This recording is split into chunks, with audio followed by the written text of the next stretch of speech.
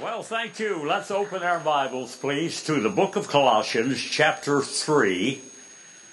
Now, I'm getting a lot of attention about being old.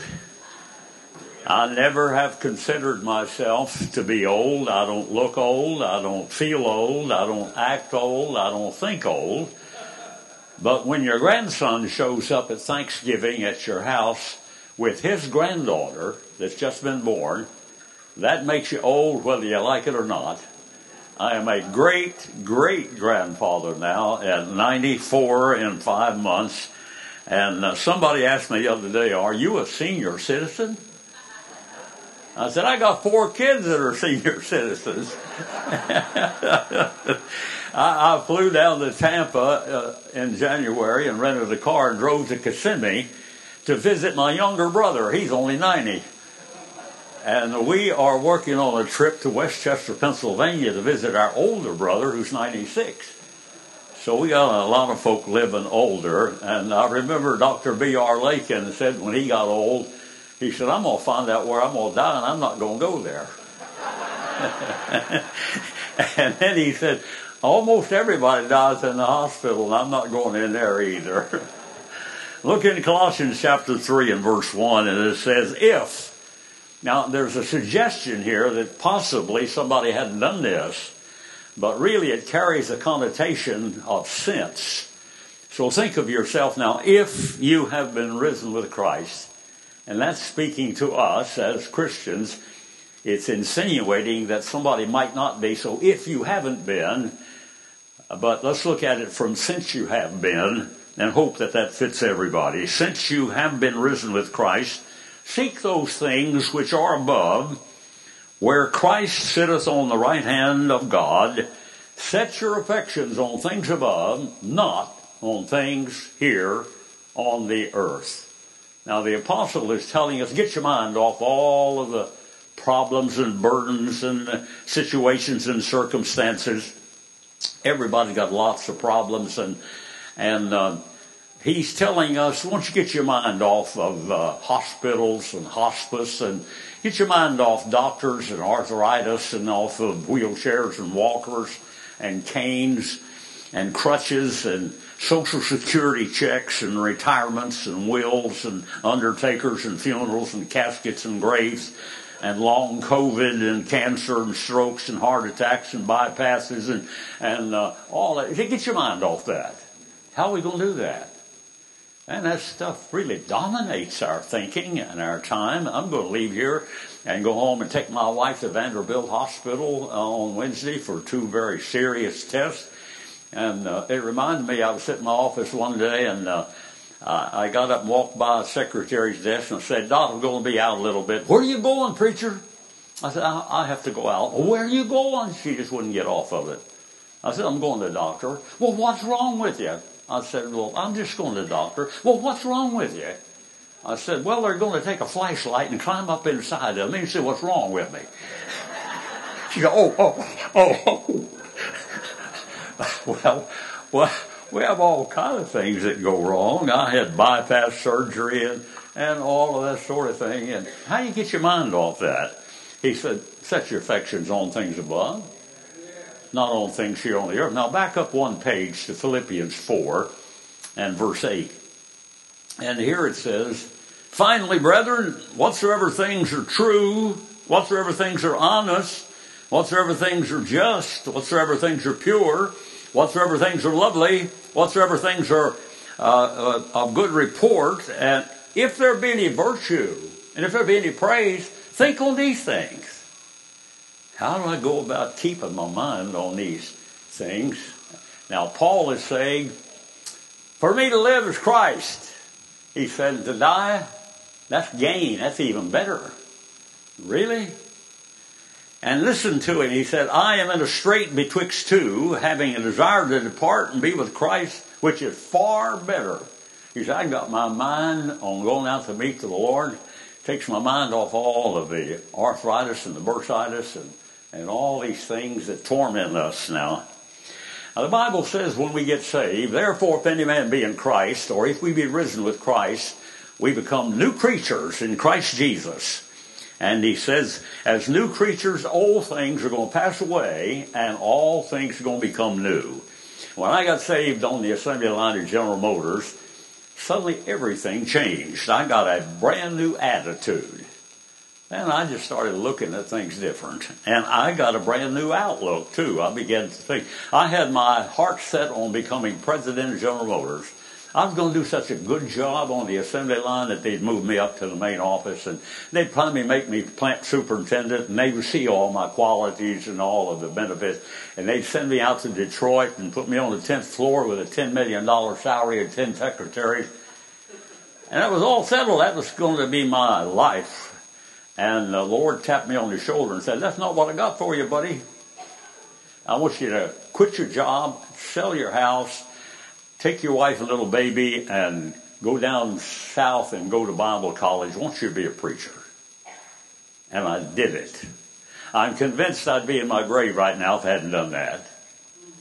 But now he says, I want you to realize that you're a brand new creature now, and you're going to have new ambitions. You're not going to worry about being $10 million salary and 10 secretaries and presidents. No. And I've got new motives, too. And I've got some brand new goals. And I got some brand new habits. I had to quit a whole lot of stuff that I was doing. Because if I'd continued those things, I was doing something that would have rotted my liver, and that would have taken off 10 or 15 years of my life. And I was doing something that was messing up my lungs, and that would have messed me and sent me in my grave earlier. And I was doing some things that would have fouled up my brain, and I got all kind of diseases from some of the things but I got new habits, and then I had brand new interests, and I got some brand new music too. I quit listening to some of that stuff down in Nashville. That's where I live, and those old boys with that guitar sing, somebody came to my house and they stole my pickup truck and they took my wife and they got my dog. And they say if you buy one of those records and play it backwards, you get your dog back, you get your wife back, you get your pickup truck back. But I quit listening to that stuff. And I learned that the amazing grace and love lifted me, and joy. And then I got some brand new desires, and I got new expression. My expression changed on my face. I never had a smile in my life. And all of a sudden I started smiling, and I got a pleasant expression. One thing I like about this church is it's just filled with good expressions. Your preacher's just a great example of it, and everybody's picked it up, the singing and all of that. And then I got a brand new appearance too. I wasn't happy being sloppy and slotchy looking and dragging along like nothing mattered. I wanted to straighten up. I represent Jesus. And man, I want to be clean. I start taking baths and shaving and brushing the teeth. I even got some BO stuff and put it under my arm. I want to be different now. I am a believer in Christ. And so I got a brand new appearance. And then I got a brand new hope and a brand new destiny. Now I'm not going to go to hell. Now I'm going to heaven. And I got some brand new friends because the folks I run around with didn't want anything to do with me. And some folks started gravitating to me who believed the Bible and wanted to be in the same frame that I was. New opportunities opened up, new challenges, and 100 new things besides those. And the Bible says, I found a little verse in Revelation 21, behold, I make all things new. And I hope you are a new creature, and if you understand what that means, and I hope that you're enjoying the benefits of it, because that's what he's talking about. Now, at my age level, somebody asked, do you sleep well? I said, I take 6 or 7 naps every night. And when I used to wake up, I would just kind of grit my teeth and say, I wish I could stay asleep, man. I've got all kinds of things to do tomorrow. And it just pressured and bothered me. And then one day I was reading and meditating on the story of the rich man who fared sumptuously every day, and he died and went to hell. And then it says an old beggar sitting outside the gate there, and that poor old beggar, it was in burlaps and rags, and he was begging and trying to get crumbs from the rich man's table. And some old dogs were coming and licking his sores. And he was dirty and he smelled bad and everybody avoided him. And everybody wished he'd go away and not be there. And all that he had going for him was that he was saved and on his way to heaven. And the Bible says the angels came and scooped him up and carried him up through to the third heaven and presented him spotless and faultless before the throne of God, before Almighty God. And I got to thinking about that one of the times when I wake up, now maybe tomorrow morning about 2:30, 3 or 4 o'clock, my room is going to light up with 10,000 candle watts of power, and a beautiful angel, or maybe more than one, will be there in my room.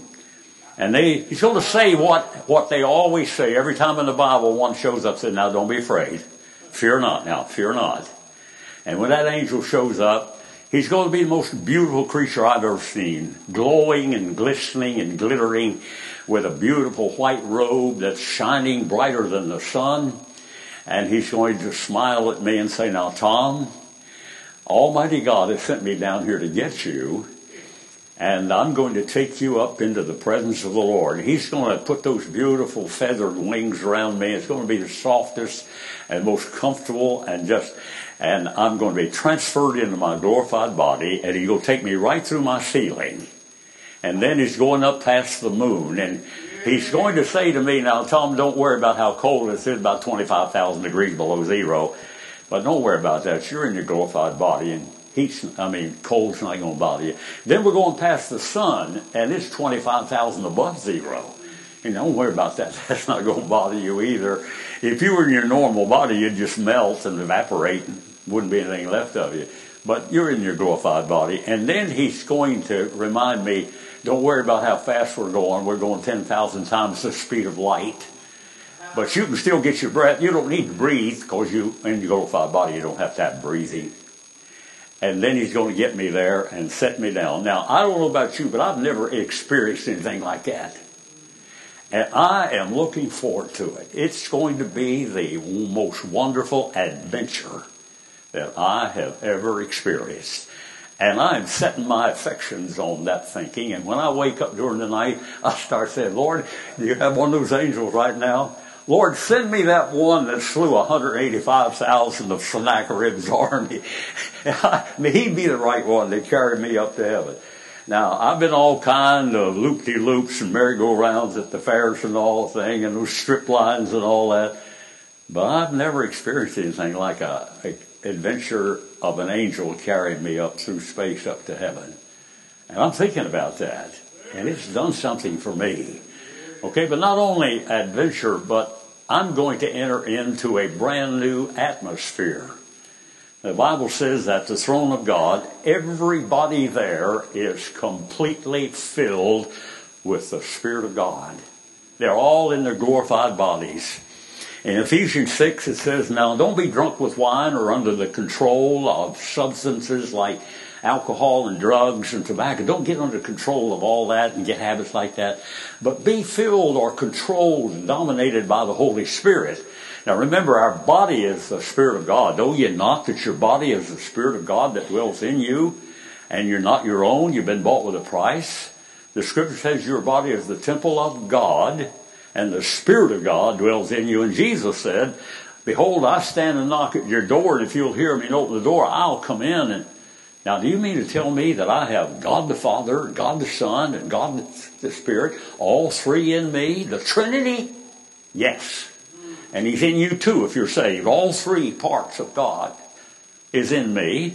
And so the Bible says, now with that, I'm going to be giving forth with the fruit of the Spirit, Galatians 5:22, love, joy, peace, long-suffering, gentleness, goodness, faith, meekness, and temperance. And each one of those, when we get to the presence of the Lord, everybody there, Moses and Elijah and David and Elijah and Elisha and Isaiah and Jeremiah, and then all Peter, Paul, and James and John, and my first wife that's been there for 20 years. When she was dying, I said to her, honey, listen now, you're going to be in heaven in just a few seconds. But don't you worry, I'm going to be there with you in a split second, as far as you're concerned. But as far as I'm concerned, I'm going to have to wait a little while, and it's been almost 20 years. But as far as she's concerned, it's still right now. There's no time factor, no calendars, no clocks. And so when I get into that atmosphere, everybody there is 100% full of love. Can you imagine everybody total love, like God is love, means everybody's going to be equal with God is the level of love. And then 100% joy, 100% peace, 100%, and all 9 of those fruits, and everybody there. You talk about an atmosphere. I've been at a lot of spiritual revival flavored services, but I've never been in anything like that where everybody's there. And think about it. Nobody there is grumpy. Nobody's grouchy. Nobody's complaining. No gossip there. No slander. No selfishness. There's no anger. No greed. No hatred. There's no lusting. No gluttony. There's no fake news there. No covetousness. No slothfulness. No mean-spirited. Nobody's lying. There's no deceitfulness, nobody's crying, no pain, no arthritis, no bursitis, no sickness, no sorrow, no blindness, no deafness, no glasses, no hearing aids, no crutches, no wheelchairs, no hospice, no unbelievers, no unrighteousness, no backbiting, and no pride, and no wickedness, and no envy, and no maliciousness, and no boasting, and no broken bones, and no heartache attacks, and no strokes, no pneumonia, no cancer, no COVID, no flu, no cold, no coughing, no sneezing, no allergies, and 100 more no's if I had time. It's all gone. I've never been in a place like that. And so I'm thinking on that. I'm setting my affections on that at 2 or 3 o'clock, 4 o'clock. Now, usually I wake up every hour, but I get up and take an ibuprofen, and then I sleep 3 hours. But it doesn't bother me because every time I wake up, I say, oh boy, now I can think about heaven some more. So I've got this new adventure in front of me, and I've got this new atmosphere waiting on me. And then, thirdly, I've got a new accommodation. Listen to John 14:2. In my Father's house are many mansions, and if it were not so, I would have told you. I go to prepare a place for you, and if I go and prepare a place for you, I'll come again and receive you unto myself, where I am, there you might be also. Now I'm trying to picture my mansion. How many bedrooms? Let's have 15 or 20 of them. Now, what in the world you want with a bedroom? You're not going to sleep. You're not going to be any bedrooms there. How about a bathroom? You're not going to need that either. What about? You're not going to need that either. The Bible says everything will be totally different. Okay? Nothing's going to be the same. All right?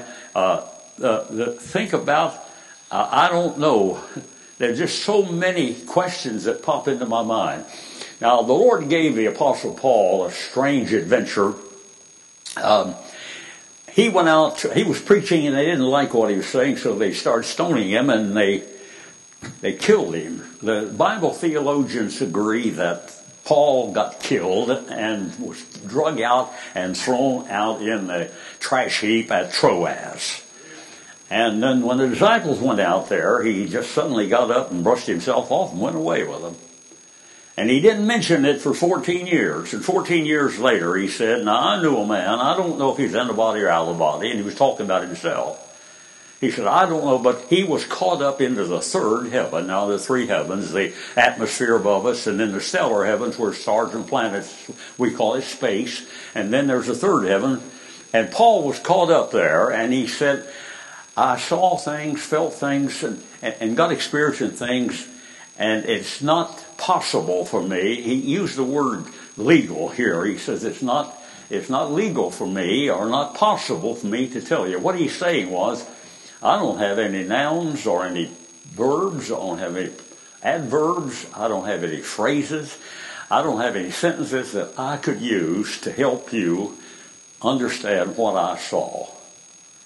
He said it's so different there that we just don't have the capacity with the human mind to comprehend.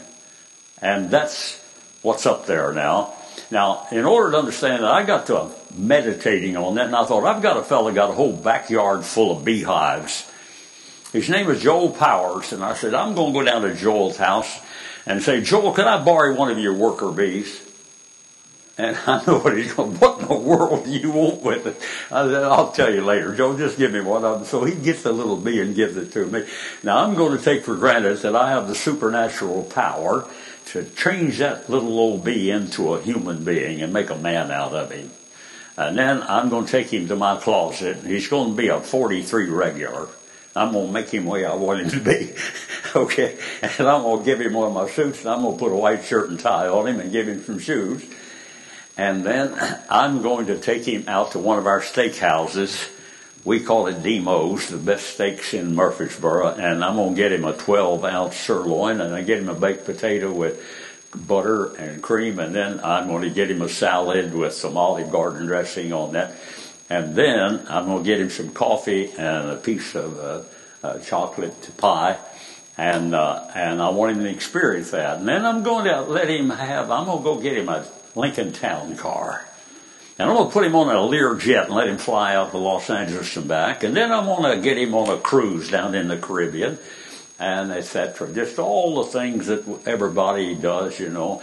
And that's all over. Now I'm going to change him back and stick him back in the beehive and let him try to explain to all of those little bees what he got involved in.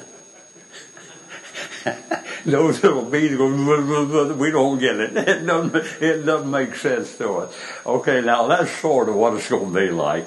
But we're in store for a brand new accommodations. And then we're going to have a brand new anatomy. The Bible says that our physical body is going to be replaced with a spiritual body. It says your mortal will put on immortality and your corruptible body will be made incorruptible. Now, I've never had anything like that. And I am looking forward to having an immortal body and an incorruptible body. Never have an earache or a toothache, or never have no glasses, no hearing aids, no false teeth, no... I don't know about some of you older folk, but I put more stuff in the drawer at night than I put in the bed.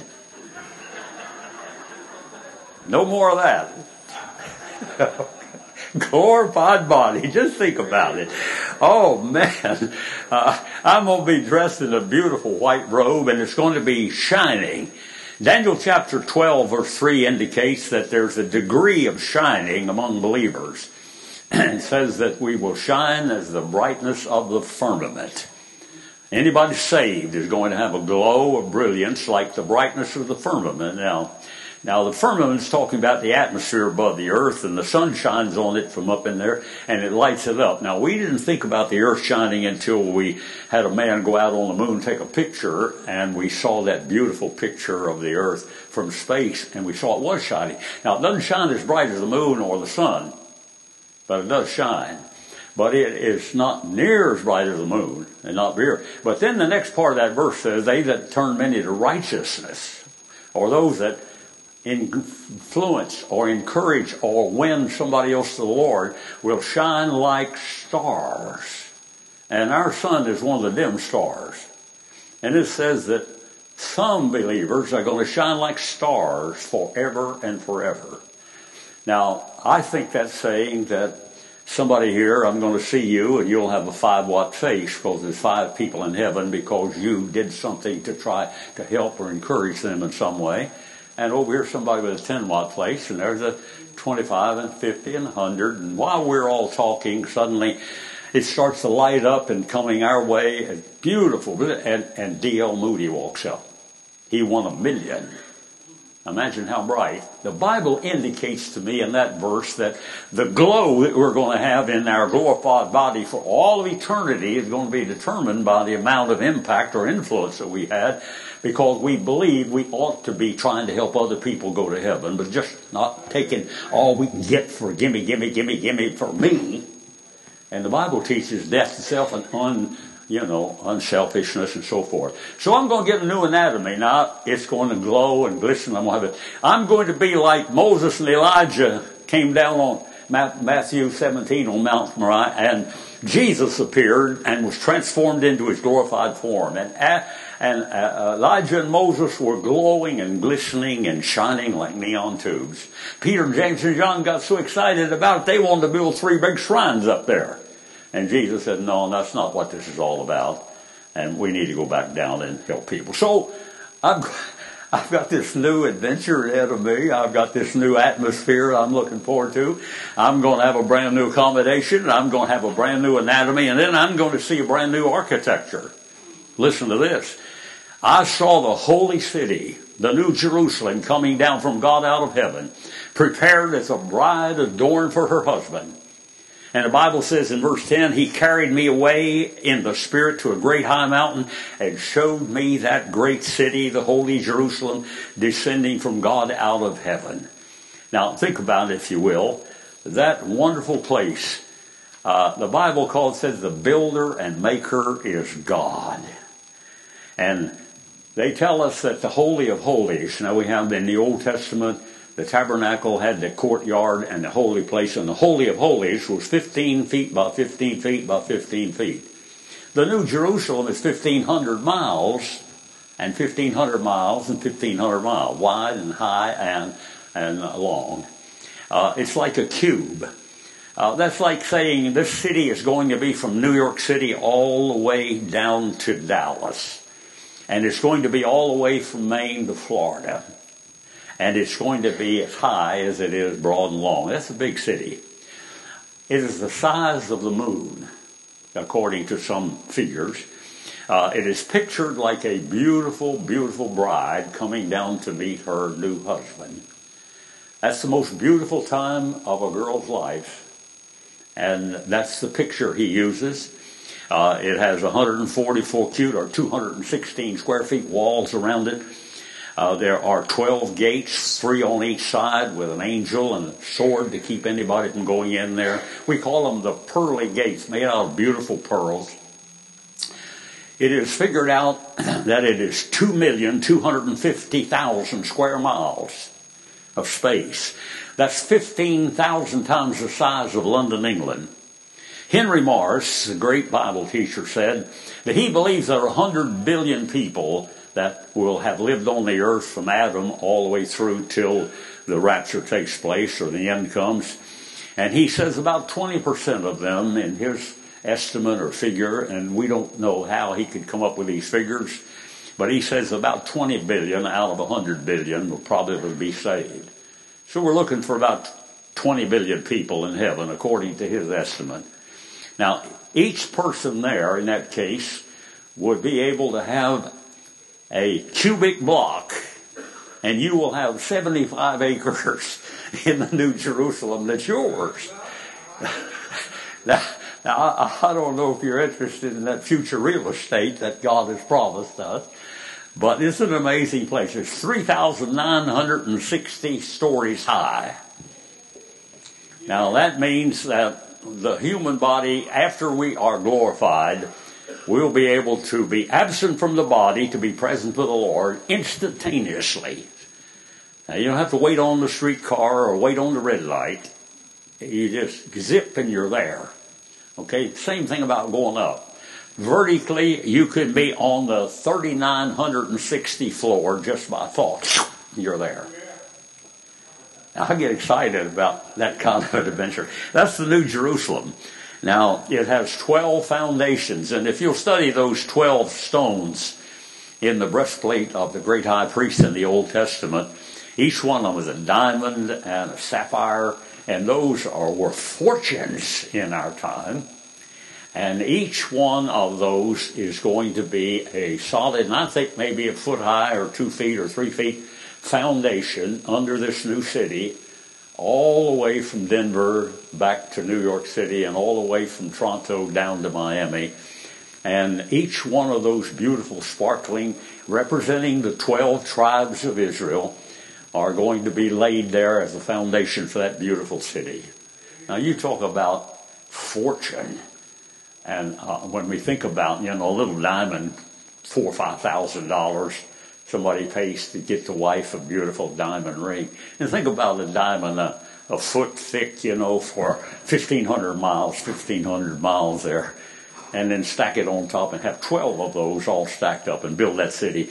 And then the Bible says there's no sun or moon there and no light because Jesus is the light thereof. And he is making it glorify, and it is all transparent, glassy kind of solid gold. I'm going to have a gold doorknob on my mansion and a gold driveway. I don't know what I need a driveway for. I'm not going to have a car. But it just fascinates me to try to think about some of this stuff. So I got this new architecture that I'm going up there and look over. And then also, I've got a new astronomical cosmos waiting. Listen to this, Revelation 21:1. I saw the new heaven. New heaven? What's wrong with the old one? What's wrong with the one we got? I'm looking forward to going to heaven, but now wait a minute. The Bible says that the accuser of brethren, the devil, goes up to the throne of God and says, now God, that fellow Job down there, he's your pet. And if you'd let me get hold of him for a little while, he'll curse you to your face. He's not who you think he is. And you remember the story how the Lord allowed Job to have all that in order to prove the point. Now remember, the story of Job in the Bible is not about Job, it's about me. It's about you. My wife was dying. My second wife was dying with COVID. And she said, Tom, you think this is something that I've done wrong or something we're doing wrong? I said, honey, you ever read about Job? She said, well, sure. I said, well, that didn't have nothing to do with Job. And this doesn't have anything to do with you and me. I said, 2 Corinthians 4:1. Therefore, seeing we have this ministry, as we have received mercy, we faint not. And the Lord allows things to come. You remember Romans 8:28? All things. Would that include that? Yeah. All things. Everything that happens. If my house burns down, a tornado comes and blows it away, or I fall and break my leg, or I have a car wreck and break my back off. All things work together for good to those who love the Lord according to His purpose. And nothing's going to happen to me that's not arranged and allowed of God for a reason. And so if I groan, now once in a while I say, Lord, I got bursitis in my hip. Lord, it hurts. And He said, Tom, what do you expect at 93 and a half? But the Lord uses these things. He sent us to school, teaching us some things that otherwise, and we're going to be rewarded for our attitude and our way of coping and handling it and adjusting it. If we moan and cry and blame God and say God's not fair, we're missing the point. If we handle it just right, the Lord's going to say, well done. You did a good job showing people how they're supposed to respond. And the Lord told me one time in my heart, listen, I'm going to give you some troubles because I want you to teach people how you're supposed to react when you have this kind of problem, because you're going to be ministering to a lot of people who have problems. And I had a little lady that was dying, and she had really suffered. And I said, Barbara, when you get to heaven, you're going to get your glorified body, and you're going to jump up and down, kick your heels together, and clap your hands, and you're just going, man, this glorified body is so much better, all that stuff. And I said, now I'm going up to heaven, and I'm going to say, yeah, this glorified body, that's pretty nice. I've never been sick. Yeah, this is pretty nice. I want to appreciate mine near as much as Barbara. And sometimes the Lord is working to teach me some things like that. But anyhow, we're going to get this brand new heaven. Remember in Daniel chapter 9, when Daniel prayed, and he was the prayingest man in the Old Testament, and the Bible says 21 days later an angel showed up and said, Daniel, we heard your prayer, and the very minute you prayed, God dispatched me to answer it. And I was heading down my way, and I came down through heaven, and right at the edge of heaven, I ran into a curtain of fallen angels, demons. And I couldn't get through. And I had to call for an archangel to bring some reinforcement. We fought our way through, and it took us 21 days. And now I'm here to answer your prayer. All that's going on in heaven? Yes. And God is not going to take me to a heaven like that. He's going to give me a brand new heaven. The devil's going to be down in the lake of fire along with all those fallen angels. Read 2 Peter. And we get a new heaven. And then we also are going to get a new earth. The scripture says in Isaiah 65, for behold, I create new heavens and a new earth. 2 Peter says this new earth is going to fly off, this old earth is going to fly off into space and burn up. He promises, I'm not ever going to destroy the earth again with water, but I'm going to destroy it with fire. And it's going to be gone because this earth is under the curse. And you remember when Moses came down on the mountain when God came down to give Moses the 10 Commandments, Exodus 19 and 20. the mountain blew up like a volcano and fire and just terrible. You know what was going on? The holiness of God was coming in contact with the sin-cursed earth.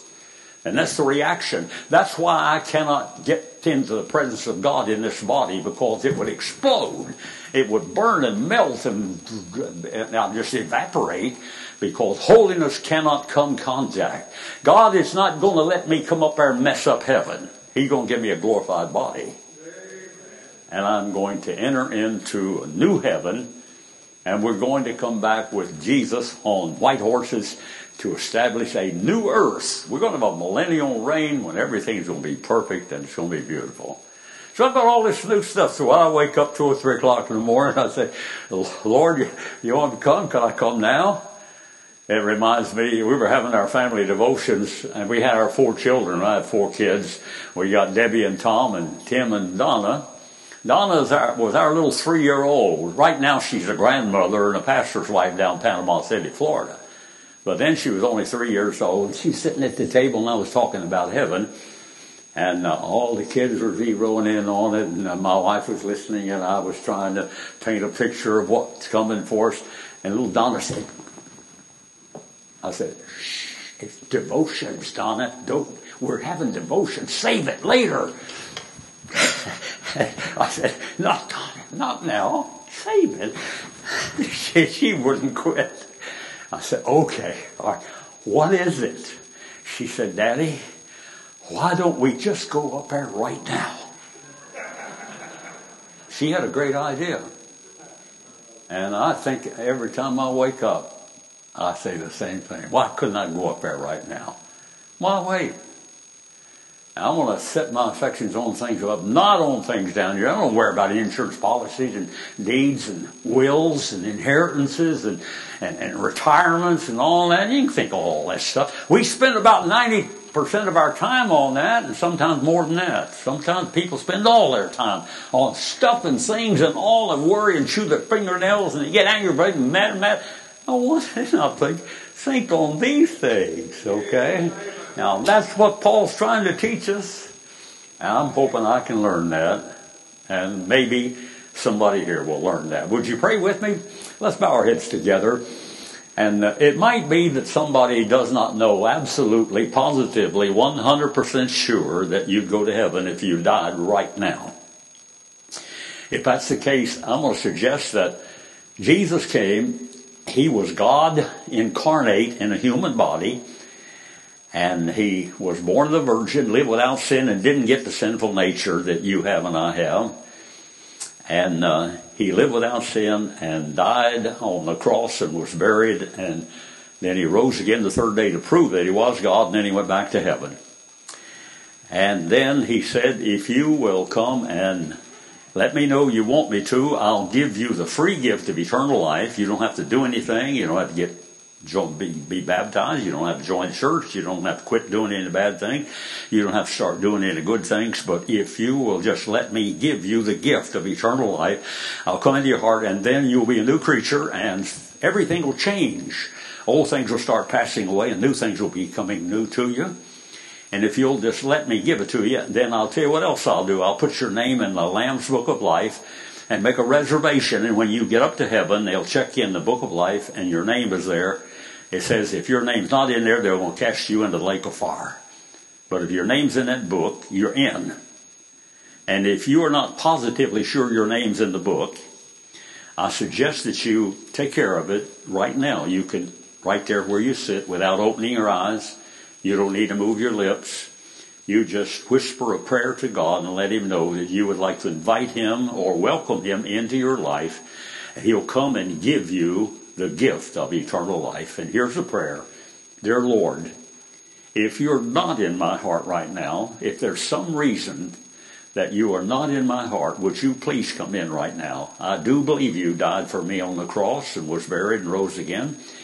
And I want to ask you to put my name in the Book of Life, make a reservation for me, and I'm going to trust you. And now, Lord, I pray you'll help me to understand this, and that you'll explain it all to me and help me to know how to respond. I'm going to trust you with my Savior.